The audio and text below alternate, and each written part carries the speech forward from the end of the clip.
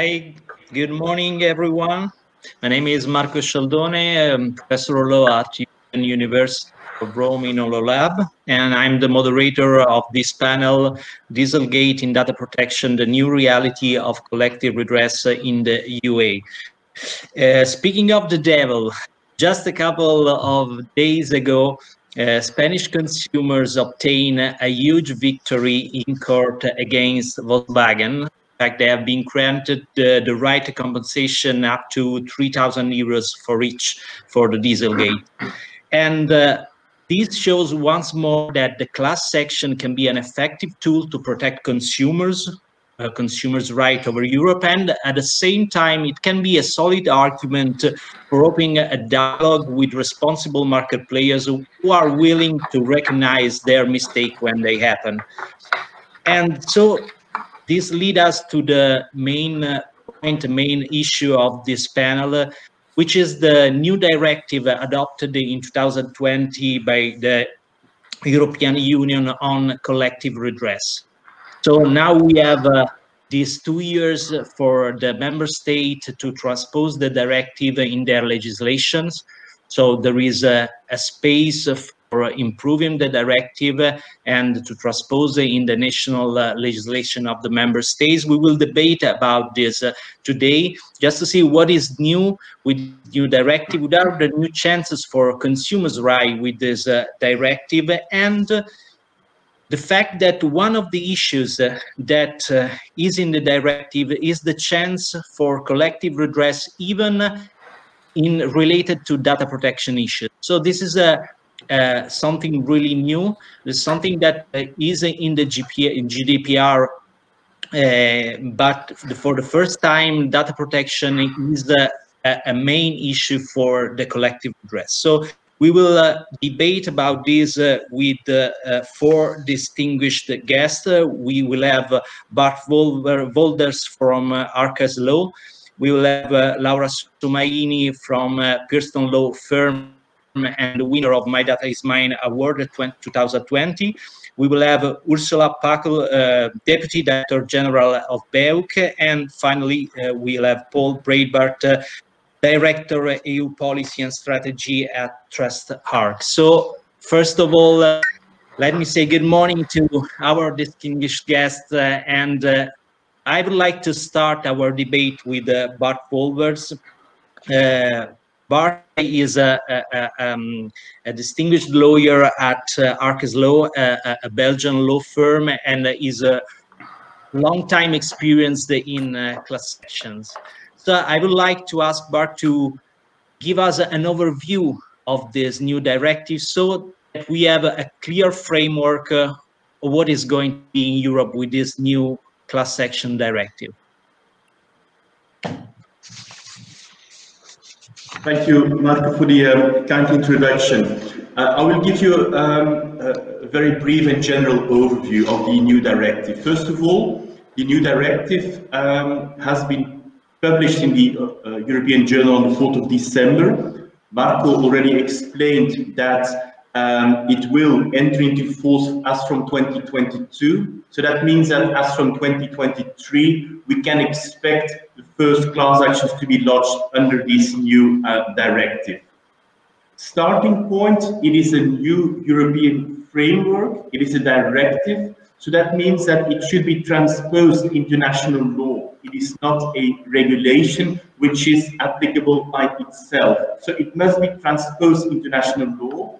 And that means that within the various member states, we still will have some differences in the manner class actions work. Second introductory point is that the directive will continue to be an alternative to national class actions. So that means that you can choose to run the national class action or the system implied by the directive, which perhaps is a damage. I personally would have preferred to have a single set of rules. Let us look into the substance of this directive. What is the framework now proposed by the European legislator? First of all, the scope of the directive, it has a limited scope. It is dealing with class action lodged on behalf of consumers against traders. It's not trader against trader, it's consumer against business operators. Yeah, that is the starting point. Those consumers can complain about infringements basically relating to general consumer protection rules. Most of those rules, by the way, have already been enshrined into European law, and you will find the detail of those provisions into an appendix under the directive. Second point. Thirdly, which entities can act before the consumers in the class action litigation? These are qualified entities. Most of the time, public entities, consumer organizations, but they can also be ad hoc institutions set up to counter a specific wrongdoing. Yeah? And there the directive makes a distinction between, on the one hand, the representative organizations or the qualified entities set up locally to lodge a domestic class action. That's something which, quite frankly, is perhaps not so surprising. But the directive also proposes a new category, which is the qualified entities which are allowed to file cross-border representative actions. And there, the directive provides that these entities should provide a number of criteria: independence, transparency. Yeah. These entities should fulfill a number of criteria, and these entities in other member states have legal standing to act. That is important. It's a recognition of legal standing in other member states, even though perhaps such entity would not meet the specific local criteria of that other member state. I will come back to that in a minute to further explain the cross-border character of the directive. Basically, that is the scope. It's a consumer-oriented directive. What is the available redress? What can the organization, the qualified entity, ask for? Again, they can ask for injunctive relief, that certain infringements are halted, or, and combine both, they can ask for other redress. Most often compensation, that also can be repair, replacement, price reductions, for instance, basically to actually allow for the consumers to be properly compensated for. What is not made available under the European directive is punitive damages. That means that the compensation granted to the consumers still should be assessed under national law, but it should be a proper compensation. There cannot be a punitive damages being awarded. The consumer cannot receive more than his or her actual losses. Another element which is now enshrined into the directive, and which I think in most national member states is something which is new, is the possibility for the qualified entities to call on third-party litigation funding. The funds of the proceedings can be funded externally. It should not be funded only through the organization itself that runs the class action. This is a novelty in a number of European member states. Quite frankly, it is something which exists, it is not clearly regulated for. The European Union now has a number of criteria. And those criteria, quite frankly, make sense. The third-party funder should not have a conflict of interest. Clearly, you can't have a case funded by a competitor, for instance. That would not be proper. Secondly, the European legislator states that the third-party funder ultimately should act in the protection of consumer interests. Quite frankly, that means that ultimately the consumer compensation or consumer interest should be granted. The third-party funder can't take the chunk of the compensation out of that, for instance. And thirdly, the directive also provides for a court intervention to allow the court to scrutinize third-party litigation funding, so to assess whether these fundamental criteria are being complied with. This is a novelty, because in most national states we have funders, but we don't have a legal framework. Now we have a legal framework allowing the consumer organizations to call upon those assistance of the litigation funders. Another element which is elaborated for in the collective redress directive is a mechanism that allows for settlements to be enforced, approved by the court. This is an interesting mechanism because ultimately, often litigation ends in settlement. The problem of a settlement is that it's a contract, so to say, so it only has effects on the parties to that agreement. What now the European legislator has provided for is that this settlement agreement, by way of a court approval, is also binding for other parties. That means all of the affected consumers can be bound by such a court-approved settlement, which obviously is in the interest of the trader, because then the trader can end the discussion against all of the potential other consumers around. Secondly, the individual consumers concerned will be bound by that settlement, but only to the extent that they don't step out of it. There is still a possibility to step out of the settlement agreement. That's another novelty proposed by the directive, which ultimately will benefit class actions both on the side of the trader and the consumer organization, because any litigation which is not able to come to a final closure is a poor litigation. What parties are looking for is closure in any discussion. The directive also sets forth a number of procedural matters. I will leave those aside. The only thing which I think is directive, I don't hear the person that I see speaking right now. Disclosure of evidence. No. That will be organized, remains national member states to elaborate on that. That is an element which will, in my opinion, create forum shopping, in the sense that in a certain jurisdictions, evidence can be disclosed easily, whereas in other jurisdictions, perhaps that's more difficult to obtain. So that is an element which will impact on the attractiveness of a certain jurisdiction.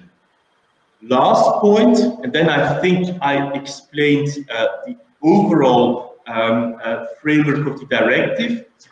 What is the idea of cross-border litigation under the directive?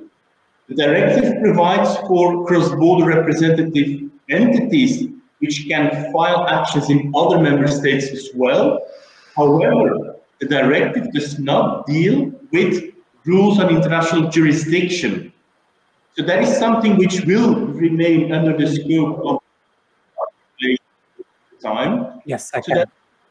So often it will be a combination of different entities acting in front of the same court, and those proceedings must be joined. I think that that element could have been developed a little bit further by the European institutions.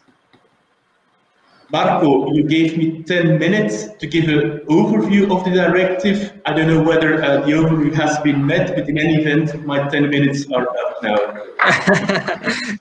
Thanks, Bart. Really clear. I think that you stressed the key points of this new directive, especially for the pan-European class action, the cross-border transaction. The fact that we are facing now, maybe for the first time, a single market for consumers. During the last years, we became familiar with the expression digital single market. I think that we are going to a consumer single market in Europe, even for consumers associations. So this is a a big challenge for consumerism and for consumers association. And I think that this directive, as you expressed, it's a great opportunity for consumers association. So, the fact that one of the points that is stressed in the directive is the data protection leads me to our second guest, a second panelist, Laura Somaini. Laura Somaini is associate and at sorry, I lost Laura, can you help me? I lost the name, a pistol law firm in Brussels. Yeah, exactly.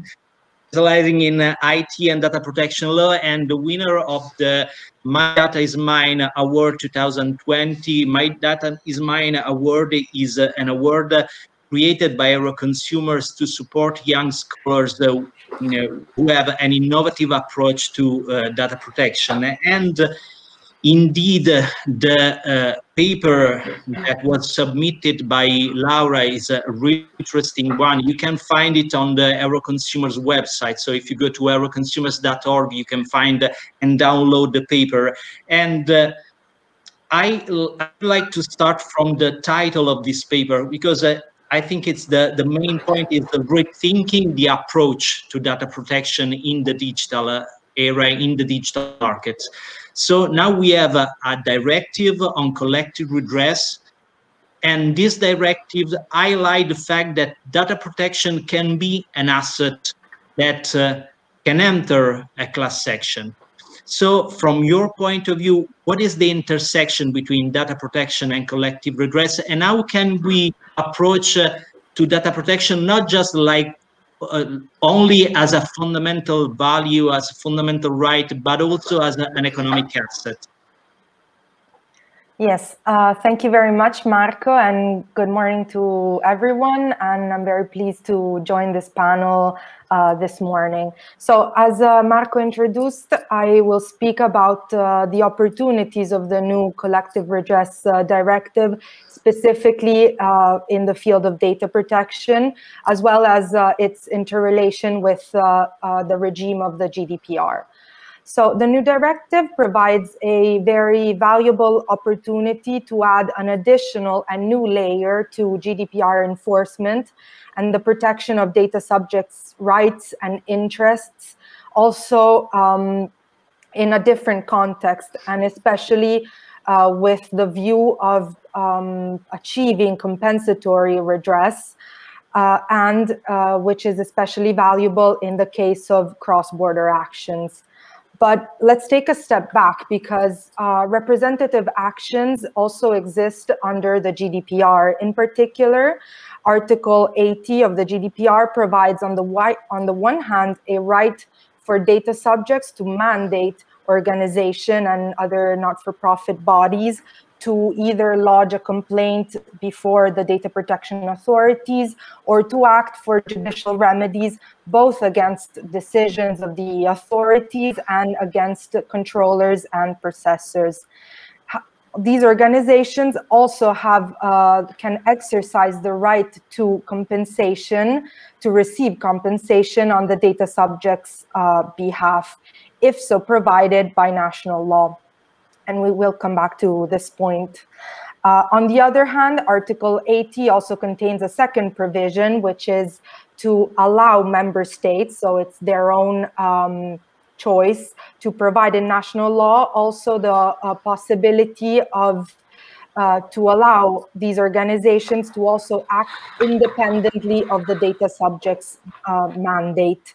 However, in this case, and this is a discrepancy between the two provisions, which is also explicitly stated in the relevant recital of GDPR, in this case, without a mandate, the organizations cannot claim compensation on the data subject's behalf. But so if these representative actions already exist, then what else, what is new and what else do we need? In fact, evidence from stakeholders participating in the Commission evaluation of GDPR in 2020 highlighted in most cases that they had noted an increase of complaints before the data protection authorities. However, there was no significant increase in court actions on the other hand. Also, it should be noted that in practice, to date, very few member states have exercised this possibility of allowing non-mandated actions under the regime of Article 80 GDPR. In fact, only 3 of them, and Belgium is actually one of them. And this can also lead to further fragmentation and unequal access to remedy for data subjects and consumers across the European Union. However, it should also be noted that there can be some recent and actually ongoing developments concerning Article 80 of the GDPR. In fact, in the spring of 2020, German Federal Court referred a question for preliminary ruling to the European Court of Justice concerning, among other things, the interpretation of Article 80 GDPR in a case stemming from litigation between the Federation of German Consumer Organizations and Facebook. And the court asked the European Court whether consumer associations and competitors as well, whether they can bring actions for injunctions in their own name if it is so provided by national law. And in fact, the exact scope of the right to act remains under national law. And actually, just days ago, in January 2021, also the Austrian Supreme Court referred a similar question to the European Court of Justice concerning Article 80 of GDPR. So it may well be the case, and this is very welcome, that the Court of Justice will interpret and clarify further the scope of Article 80 GDPR, which will also bring more awareness to this regime and hopefully help trigger greater availability of this source and this regime, as well as bridge further with consumer protection organizations. And this leads me then to the new regime with the collective redress directive, which, as I mentioned in the beginning, constitutes a further opportunity. So it is a new, it is an additional instrument to act for collective redress in the field specifically of data protection, among others. So how do these two instruments relate? So the two types of actions under GDPR and the new directive are broadly complementary, and the directive in principle is without prejudice to the GDPR. However, there are also a number of issues which for example, as Bart already mentioned, there are specific standards under the new directive for entities to qualify as so-called qualified entities in order to act under the new directive, which are different from the conditions set by Article 80 of the GDPR, which is much less precise and also leaves open to national law further specifications for organization to be able to act under national law. There are also procedural issues. So the directive is much more prescriptive in terms of procedure, whereas the GDPR is entirely silent on this aspect. And it's notably left to national procedural law. And another important note, which was again noted by Bart, is that GDPR has no express reference to cross-border actions in the case of Article 80 GDPR. So a specific added value that the new directive will bring is the opportunity to act in cross-border actions to fight widespread behaviors which call for European-wide actions for redress. And finally, another very important aspect is that concerning the estimation of damages for consumers and data subjects in this context. As as Bart already mentioned, both the directive and it's the case also for the GDPR damages are under the rule of national law. And we know that from the GDPR that data subjects specifically are entitled to receive both material and non-material damages. But it will be interesting to see how this plays out in practice and whether also new and different approaches will be developed in this area specifically. Finally, I would like to conclude on a positive note, so remarking also some very positive and welcome developments that the new directive will bring. In particular, one important aspect is that under the directive, we might also see actions which fight or react to unlawful behavior, which can potentially trigger different provisions of EU law and EU instruments, provided that they are covered by the scope of the new directive. One very clear example can be the case of practices which trigger violations of both GDPR and e-privacy rules. And this could further be expanded in the realm of online and digital services to also other consumer law legislation. Finally, it will certainly bring improved redress and compensation mechanisms for data subjects at large.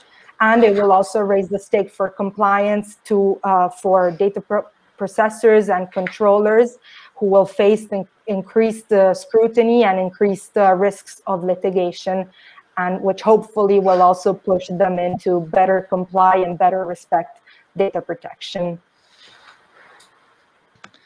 Thanks, Laura. Really clear. And I think that once again, what we have seen is that the cross-border action can be the key point of this new directive. And because this is a mechanism that enlarges what is already mentioned in GDPR, as you said, and can define a new role for consumers association. It is something that push consumers association to cross the national borders and to cooperate together to create a more sustainable ecosystem for consumers. And I think that we can discuss this with our next guest, that is the Deputy Director of BEUC, Ursula Pachl. Ursula, can you hear me? Yes, I can hear you, Marco. Okay. BEUC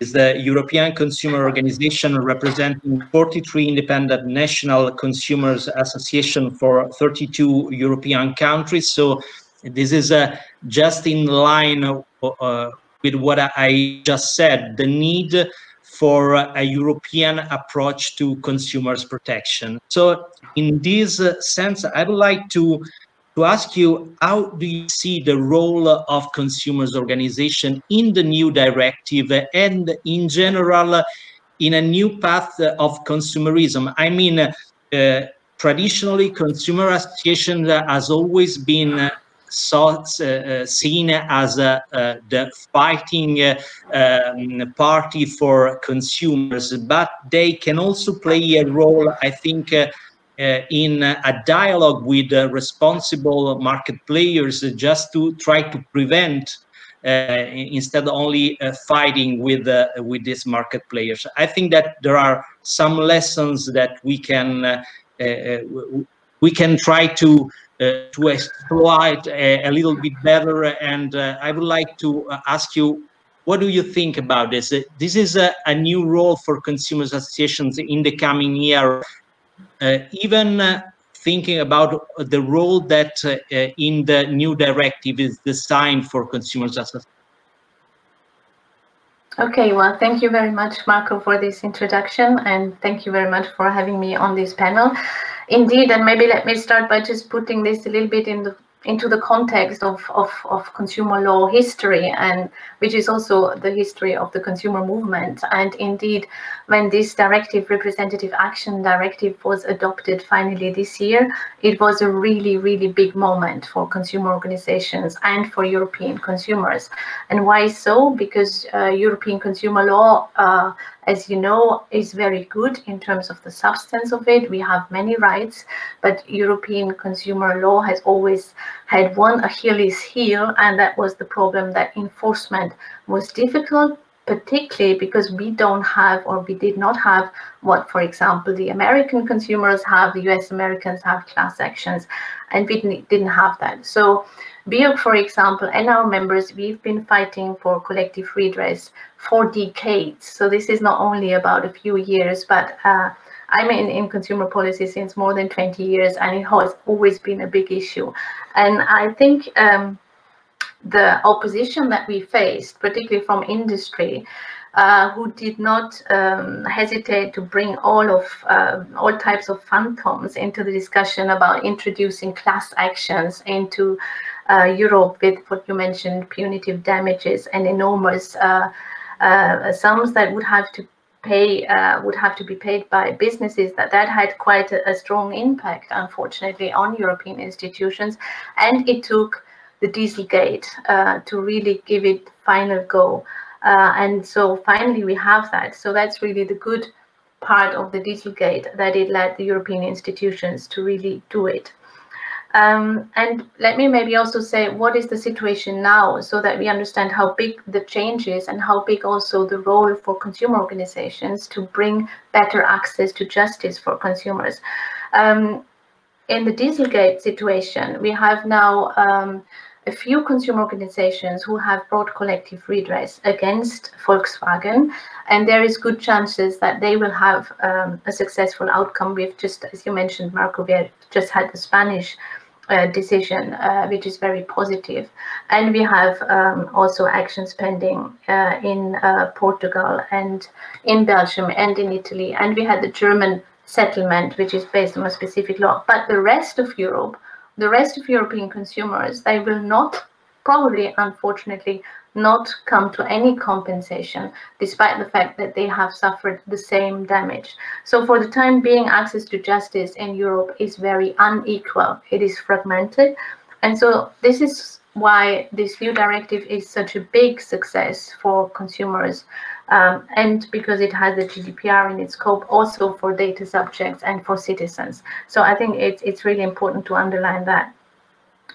And let me also say something, because I was really grateful that Bart and Laura, both of you mentioned what the GDPR has currently in its scope and what it has not. And that has been a huge issue. So the myth busting that we have to do, there is no collective redress in the GDPR. And this is why it was so important to have this directive, because it has been used a lot in lobbying by the industry, that we don't need the representative action directive to include the GDPR in its scope, because we have it already, but that's not the case. So there is non-mandated representative action for getting compensation for a group of consumers. It's only in the representative action directive, and this is why it really fills a vital gap that was dearly needed. So I think it's not overestimated to say that this directive is going to open up a new era for consumer protection, a new era for access to justice. And consumer organizations are explicitly mentioned in the directive as those that should be mentioned, or should be nominated by the member states if they qualify for being a qualified body under the directive. And they have already, in some countries where it's possible, they have already a lot of experience and starting to do collective redress also in areas of data protection infringements. Just to name that currently our members in Spain, Portugal, Italy, and Belgium have a group action, a collective action pending against Facebook over privacy infringements. And we also have our French member, UFC Que Choisir, that has last year started a collective redress action against Google for illegal processing of the localization data of its users. So there is already starting action where it can already be done. The other point, and you mentioned that, I think it's an important role for consumer organizations, is that it's not only that consumers can group together. The directive allows consumer groups to come together. So that is really, I think, quite revolutionary and very, very necessary, because in the data economy, data protection is so important, and we have some very, very big companies who do not have very good records in respecting European legislation. And I think the GDPR is still in its infancy when it comes to tackling these quite widespread infringements by these big companies. And the fact that we have now private enforcement possible will be, I think, a huge incentive for the market to play to the rules and for these big companies. So it's a little bit of a David versus Goliath situation, but the fact that consumer organizations can group together and make really a European case when there are European practices, and this is the internal market dimension that is very important here, it makes a big difference. And then there is another aspect, because indeed, the scope of the directive in terms of what substantive laws can be a legal base for collective action is not very limited. We have 66 legal acts that are in the annex, so it's a broad scope reaching from classical data protection, but also going into passenger rights, into financial services protection, into telecom regulation, etc., health services, medical devices, what you have. And so issues about data breaches and data security may also play a very big role in the future with regards to this.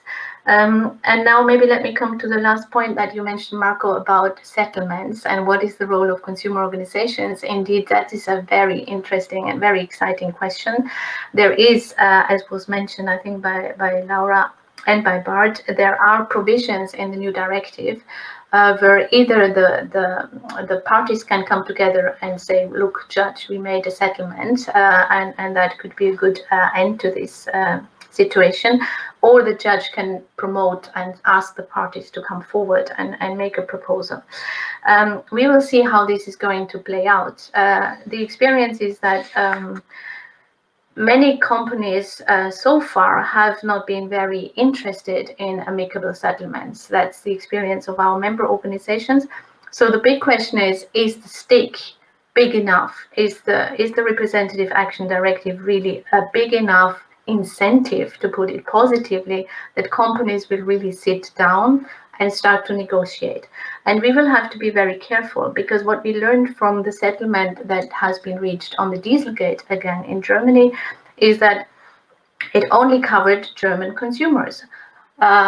Because, well, Volkswagen said we cannot have other consumers in this settlement, and the judge probably was also not very inclined to do so because of the complication with the applicable law, because normally the consumer in such a situation would have his own national law applicable. And so the international private law rules that are not harmonized in this respect by this directive, they may come into play and have to be considered very carefully how to make the best use out of this. So to respond to that, I think settlements will be very, very interesting, and there will indeed be a new role for consumer organizations, but it takes two to tango, and we will have to see whether companies see these things in the same way. So let me say what I said to conclude: a new era for consumer protection, for access to justice, for justice and for equal treatment, I think, has come now forward with this new directive, and we'll see how to make the best out of it. And truly, consumer organizations are ready and are waiting impatiently for the application date in 2023. Thank you very much. Thank you so much. And let me say that maybe consumers organization the future should be able to negotiate the algorithm with the platform. So they should try to prevent any abuse even before the abuse is in place. So they should start working with the market players at an early stage to negotiate the algorithm, just like I mean, everything. There is a question from the audience that is really interesting about this. I will go through it. It's sorry for the pronunciation. I think it's Lexo Zardiashvili. And the question is this: companies that operate social media search engines are often accused by scholars that their practice targeted advertising violates autonomy. This infringement is argued to be both outside the consumer protection law, as the economic harm caused is impossible to calculate or a harm to be measured economically, nor it is covered by personal data protection because practice, example, A/B testing do not necessarily need personal data. Can a case against such an infringement be brought to court under the new section directive? I think this can be a question for all of you. And I think this is a point that is really important in this question, is the economic value of data. In case of an harm that regards the data protection, because it's really difficult to evaluate the economic damage in case of data breach, for example. I would like a question to this. Do we need to think to punitive damages regarding data protection in the European Union? Can be this a mechanism to implement a little bit better the new directive? I don't know if any one of you want to answer to this question. Ursula, you want to start? Yes, I mean that's a long list of fundamental questions. It's hard to answer, but I think first of all, as you know, the GDPR in Article 82 clearly stipulates. It stipulates that it's not only about material damage; it's also about non-material damage. And it's true that I think there is not so much experience with how this will be calculated, and courts have probably tended to be rather restrictive, but I think what is important is to see that this is not about the value of the data, but is the damage that has done to the consumer and to the protection of the consumer or the data subjects and to his or her privacy. And so if you interpret that in the perspective of that the law must be effectively applied and enforced, I think it has quite a dimension that also for immaterial damage you will get compensation. And the question that was asked by the audience about the influence or the manipulation, let me say, if I rightly understand, of the autonomy, I think that, I mean, the question is it really the case that this does function without personal data use? In the case of doubt, I would always say personal data is implied, so the GDPR would apply. And if not, there is still other tools that are in the scope of the Representative Action Directive, unfair commercial practices. And though there is a condition that they can only be used if the unfair practice has an impact on the decision of the consumer, on the transaction of the consumer, that would be perfectly the case if a consumer is manipulated and cannot make an autonomous decision. So I think it's not so hard to see how this could be tackled. Thank you. Okay, thank you. I will. There is another short question from Robert Romain. Good morning. Which country would have implemented the Article 8, paragraph 2, I suppose, of the GDPR? Belgium is not definitely one of them, however. Thank you. What I can say from Italian point of view is Italy is one of the nation that implemented the paragraph 2 with the decree 101 of 2018, but there, as far as I know, there has no be application of this up till now. I don't know, but in Belgium, our there is, he says that there are no implementation of this paragraph. Yeah, I'm also unaware of any Belgian position on that. So I think from the side of Belgium, I don't think we can provide any relevant input there. That is my assessment.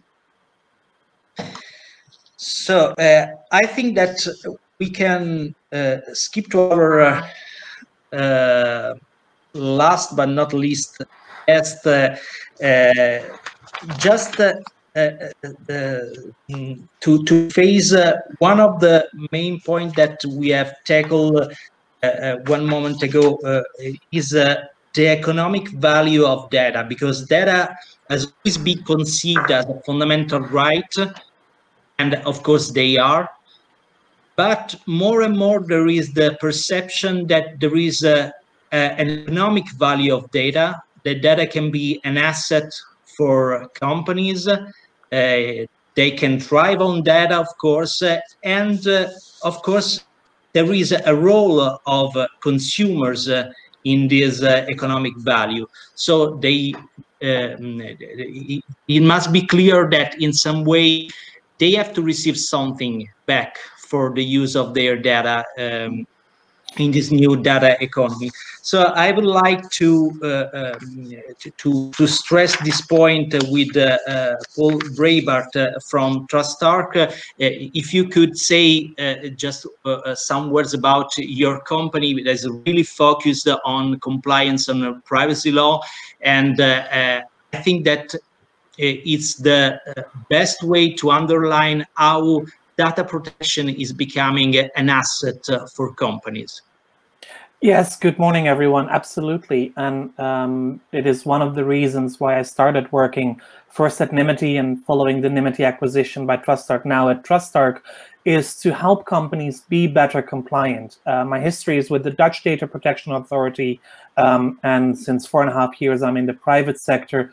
But I always wanted to continue in working on those compliance issues, because with the law becoming more prominent, but also more complex, with more and more data being used, I think it is important that companies actually understand their requirements.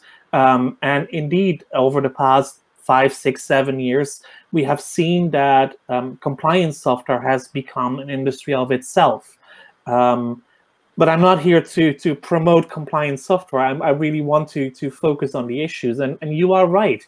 Personal data is absolutely of large monetary value for lots of companies around the world, and not just the big tech companies that are really data-driven. I think every single company around the world nowadays is working on the basis of lots of data and doing their analysis to find patterns, to find trends, to see how they can further improve their offering, and of course to keep in touch with their customers and their other business partners. So the amounts of data that a company holds, from large social network companies to the butcher around the corner, has massively increased. And that also means that the risks are a lot bigger, that there are more possibilities that things could go wrong if anything, if a data breach, for example, occurs, if data are stolen. We've just have a big scandal here in the Netherlands that the public health services databases were breached for all the people who took COVID tests, which includes their social security number, national identification number, lots of other very sensitive information, of course. So also in those situations, I do see lots of opportunities for representative action and collective redress. Laura already mentioned Article 80, and I think that is really a breakthrough provision in data protection law, because data protection law is not easy because of all the open norms that it contains, because of all the international guidance that is available, differences also in administrative law from member state to member state. So it is really helpful that there are more professional organizations that would be able to advocate for your rights on your behalf. Just as a side note, you just mentioned the possibility to negotiate the algorithms as part of their work. that is actually included in the GDPR as well, in Article 35 on the data protection impact assessments. Companies can be asked to also involve data subjects or their representatives as part of the DPIA process. So also there, those collective redress organizations and representative organizations would be able to play a role, in my view. And there is another reason why collective redress under GDPR is important, because there is a lot of dissatisfaction on the enforcement of GDPR by data protection authorities. I don't always agree with the dissatisfaction, because I see that the DPAs are working very hard, that they get lots of complaints, also because there is more attention for privacy and data protection these days, and they are insufficiently resourced by our governments all across Europe.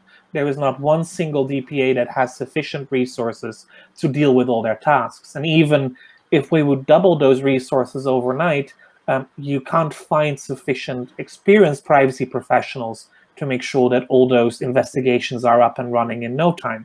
So before the DPAs are fully able to deal with all the challenges of the GDPR and other privacy laws, that will take a few years, maybe at least 5 years. And in the meantime, we do want to fight for our rights. And the GDPR does allow to go to court directly. It does now allow to use collective redress, to use representative action, and that might be the solution, especially to get more case law, hopefully also to get the Court of Justice of the European Union involved to maintain consistency. But it would be, I think, a lot faster than in every single case waiting for the DPAs. And that is also where for businesses the danger is. Yes, DPA investigations will always be challenging, but to be immediately challenged before the courts, especially by professional organizations like None of Your Business from Max Schrems, who's now even fighting on behalf of members of the European Parliament, but also other initiatives. Here in the Netherlands, we have the Dutch Privacy Collective with a case against Oracle and Salesforce.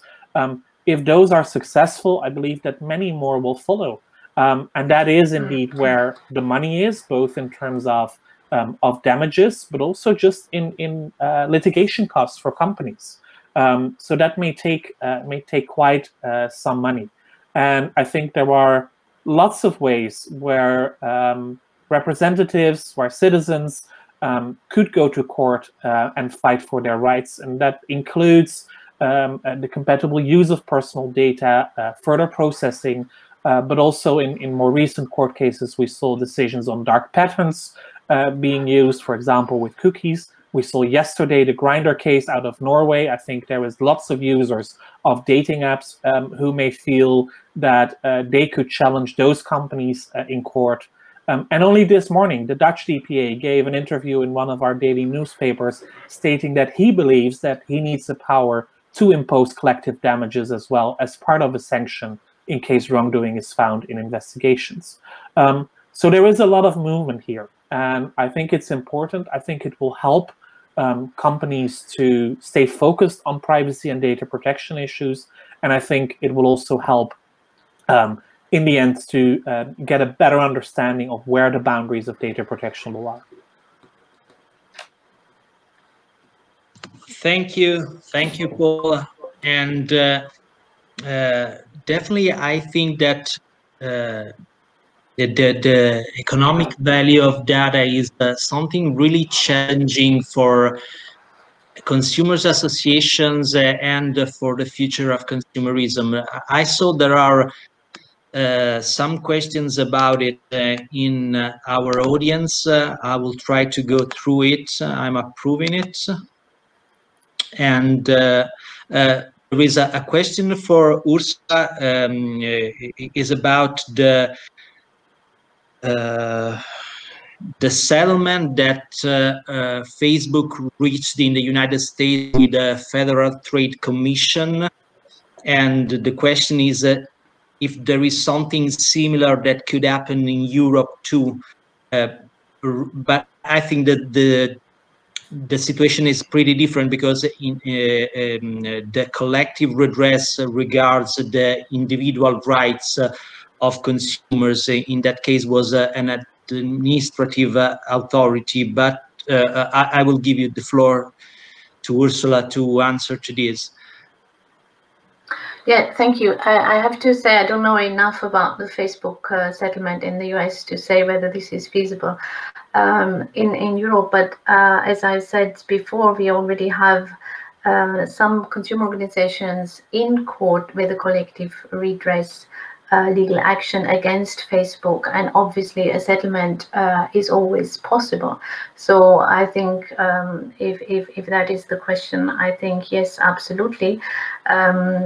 And we, as I said before, we just have to see what these big companies that could face similar lawsuits in other countries, how they consider the risk of having to settle in one country compared to still waiting rather to be sued, which is currently the case because we don't have collective redress in all countries. So yes, it could happen, of course.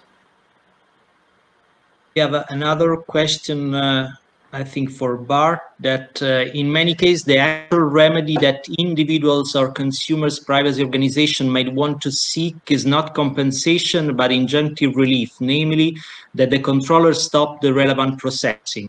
To what extent might collective redress be able to assist here?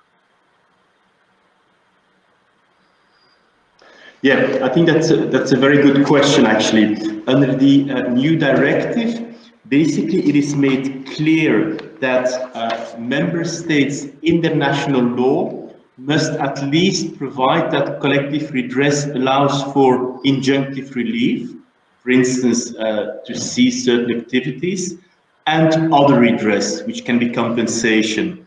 So basically, injunctive relief is one of the elements which the class action directive allows for. One. Secondly, is that something which is in the interest of the consumer? Quite frankly, I think it is, because injunctive relief looks at the future, whereas redress basically often looks at the past, actually. So injunctive relief is an important mechanism to allow consumer law to be upheld.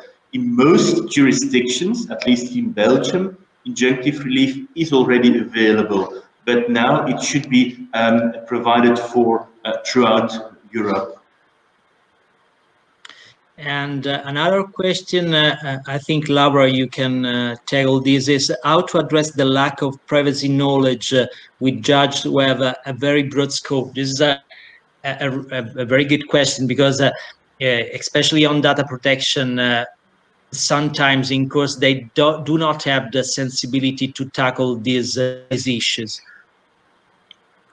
Yes, indeed, this is a quite a big issue and problem. So it will take a lot of effort and a lot of expert knowledge. Of course, the more organizations who specialize in data protection and digital rights act and bring their expertise, then the more also judges and courts can improve in this context.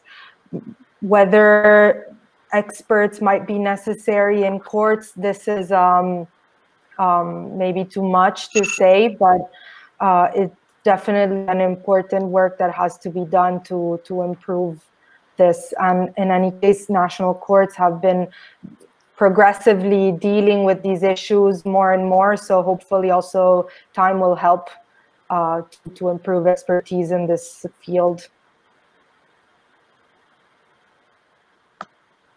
Thank you. We have 10 minutes left, so I would like to briefly ask you two questions, basically. The first one is about the procedure of this new class action, because, as you know, the member state will be able to decide on opt-in or opt-out procedures. On your experience, which one is the best for consumers? For example, in Italy, we have an opt-in system, which has proven to be particularly difficult to implement for consumers associations and really expensive. So from my experience, I would definitely opt for an opt-out systems, but I would like to know your opinion on this. And the second question is on third-party funding, that for me it's really interesting because the class action can be really expensive for consumers associations. So the fact that we can have a third party that funds the class action is a good, but this can undermine the independence of the consumers association. So I would like to have your opinion on this. I don't know who wants to start on this. Perhaps I can go very briefly, Mark, on that. First of all, opt-out, opt-in, I think the clear preference should be opt-out. The reason is that opt-in is very difficult to obtain for the organization collecting all of the consumers. And secondly, opt-out gives you leverage to come to a settlement with the relevant companies involved. So I think that provides a clear benefit for the organizations. Secondly, in relation to third-party funding, which is quite frankly a novelty, I think this is a very welcome evolution, but I think there is a risk also involved with it, because these are private entities supporting litigation. We should be careful that certain discussions, which for a third-party funder are not that interesting from a monetary viewpoint, are not fall outside of the possibilities to act in litigation. Because if all of this is being commercialized, we will see certain class actions not be able to continue because they are, from a third-party funder perspective, perhaps less interest. And I think that is something which should be looked into also. Thank you, Bart. Maybe Ursula, you want to jump in? Yes, very quickly on the two questions, both very relevant, of course. So I would fully agree with Bart that opt-out is the way to go. We have seen that from the experiences we have in the different countries, that opt-in is quite cumbersome, can be very cost intense for the consumer organization. They have to publish the calls for consumers to make themselves known, to come forward, etc. And as Bart also said, of course, the impact and the incentive again also for companies to sit down and try to reach a settlement maybe is much bigger if you come with the whole consumers who are affected, and you don't have to go to reach out for opt-in. So that's clear. It could also be a solution that the judge has discretion to decide whether opt-in or opt-out applies in a specific case. So that's something which exists in some member states. So that could be a regulatory option for a country to implement, which would be possible. And the third-party funding, just a little comment, because Bart said this is a novelty. It is a novelty maybe in Belgium, but definitely not in all European countries. We have Austria, for example, where the consumer organizations do great work in bringing companies to court and holding them accountable and also paying compensation. And they do that in all cases basically only because they can have third-party funding. And that has worked very well. And I really don't see any reason why it could be not as well done in other countries. And there are these flanking measures in the directive that were mentioned, I think, by you in the beginning, Bart, that the judge can request to have insight into the contracts, that there is a scrutiny, and that it must always be in the interest of the consumers. So I think there is enough to make sure that third-party funding will be successfully applied, always in the interest of consumers. I don't have worries about that. Thank you. Thank you, Ursula. Laura, do you want to add something? Not specifically on this question. One thing I wanted to add, and going back to the very first question that was raised, it's also to be aware that the notion of personal data is very, very large, expansive, and dynamic in nature, and the Court of Justice has been increasingly interpreting it in that way. So this can also provide additional leeway to act also in the specific realm of personal data and GDPR.